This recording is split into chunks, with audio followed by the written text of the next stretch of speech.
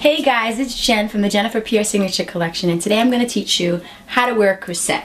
Now today I have two different type of corsets. I have antique rose here, which it's a corset with straps, a built-in bra inside where you can feel it inside here. That's nice and sturdy, and straps that go all the way around to adjust you.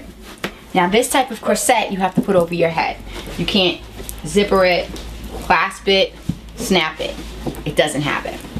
This corset has no built-in bra, has ties in the front, and clasps in the back that go all the way down about 9, and it has 3 across for each. So what you're going to do is you're going to take this corset and you're going to switch it in front of your breast, and you're going to snap them all the way down and then switch it back to the back.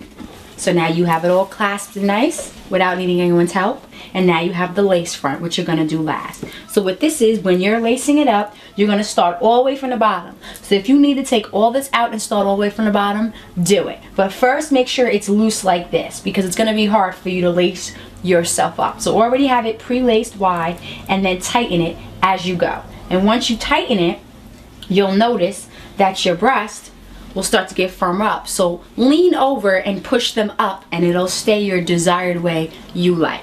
So you have antique rose, which has no zippers, no straps, and then you have corset red, where you have the strings and the corset in the back.